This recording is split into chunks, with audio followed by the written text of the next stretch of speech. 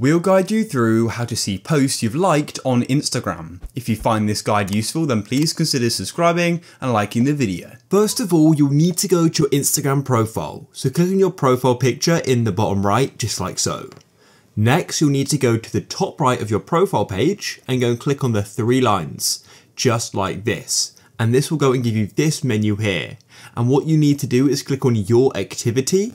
And then in this section, go into interactions. And you need to look for the option which says likes. You can then click on likes and it will take you up to load. And you can scroll through here and see all the posts you've gone and liked. And at the top, there are some different filters you can use. For example, if you click on newest to oldest, you can then change how it's sorted, the dates, the content types, and the authors as well.